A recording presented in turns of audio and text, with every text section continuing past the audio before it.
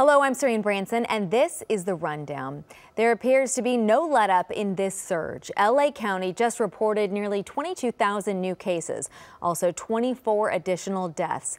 This has driven the need for testing across the county and state, prompting the governor to provide at-home test kits for students heading back to school from winter break. Pandemic-related staffing shortages have played a role in the 56 flight cancellations and delays at LAX.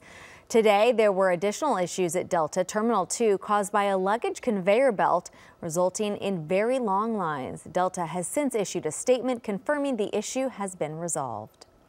And a pair of twins in California were born on different days, a different month, and a different year. Alfredo Antonio Trujillo was born on New Year's Eve, while his sister, Eileen Yolanda Trujillo, made her debut 15 minutes later, exactly at midnight, January 1st.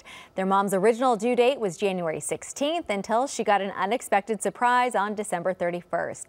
The chance of having twins with different birthdays is 1 in 2 million.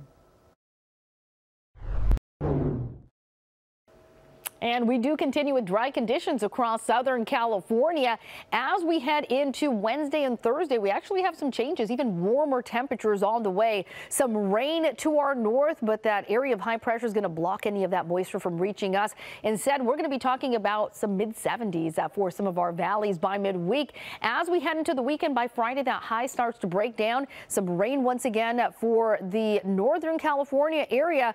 For us, though, it is just going to mean some cooler temperatures and some cloud cover. Here's a look at the extended outlook. We have 60s for the beaches as we head into Wednesday, and then by Thursday, mid-60s, but we have 70s for LA, Inland, Orange County on Thursday, mid-70s for some of our valleys, as well as in the Inland Empire. The high desert will be in the 60s and then some 50s across some of our mountains, but we are expected to remain dry over the next several days.